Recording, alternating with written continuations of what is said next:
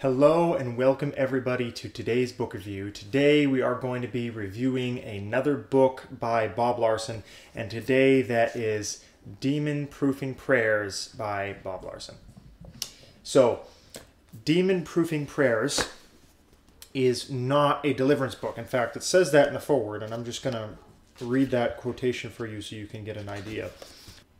Demon Proofing Prayers is not about how to do deliverance, but rather it is about how to avoid needing deliverance, how to be a spiritual warrior to keep you and your loved ones safe from the oppression of the enemy.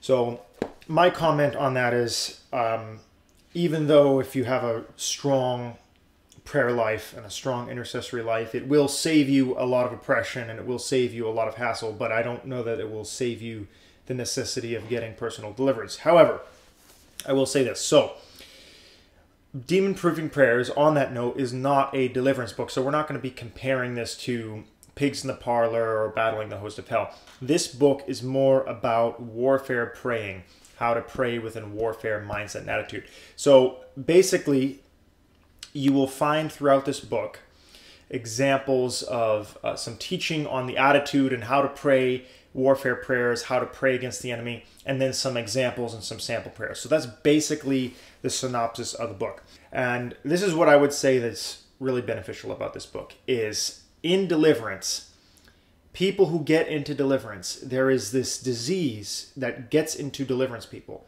and it is terrible. It's usually not into big deliverance ministers, but it's into a lot of people who follow deliverance ministers where they get this weak victim mentality where they're afraid they're going to catch a demon from the crab rangoons at the Chinese restaurant. They are so demon conscious that, they hear the leaf rustle and they think, oh my God, I'm going to catch a demon. And they hop from deliverance ministry to deliverance ministry, having some charismatic experience and probably a little bit of superficial deliverance without ever getting any help. And this book is for those people because the underlying problem to all those symptoms is a sense of victimhood and weakness.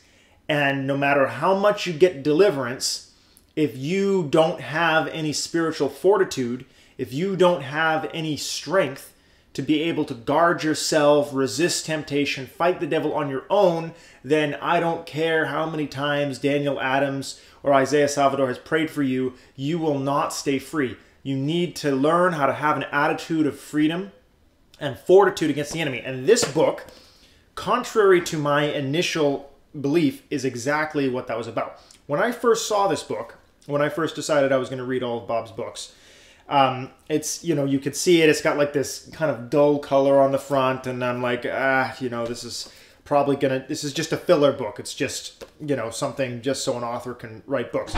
But I was really mistaken by that. That's not what this book is. It primarily, I think its primary benefit is it teaches its reader how to have an attitude of fortification against the enemy.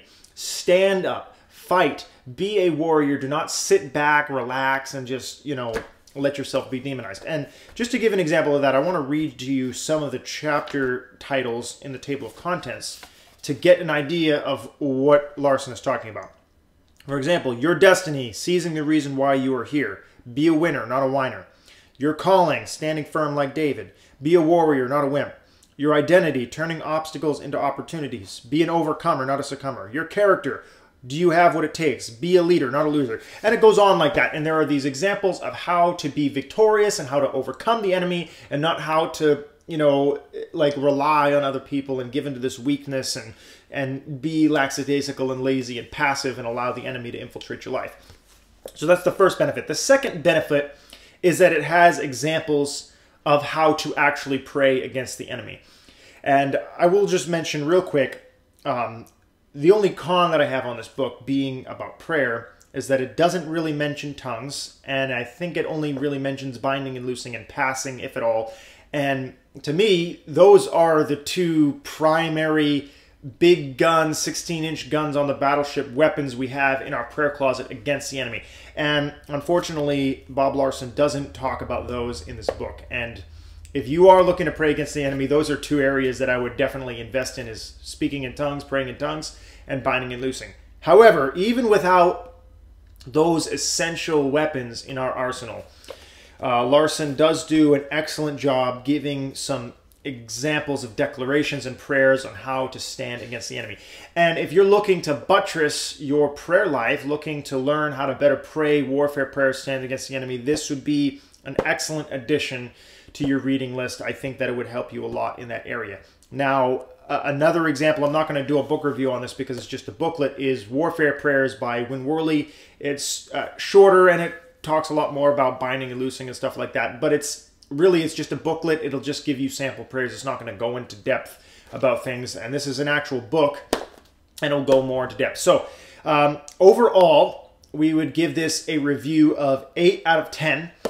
I recommend this for Christians who are looking to buttress their prayer life, like I said, especially now.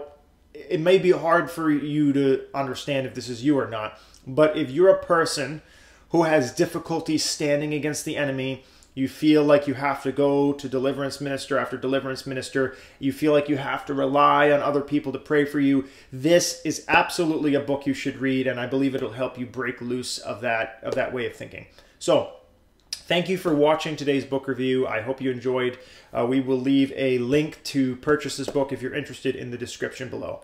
Thank you very much for watching, and you have a great day.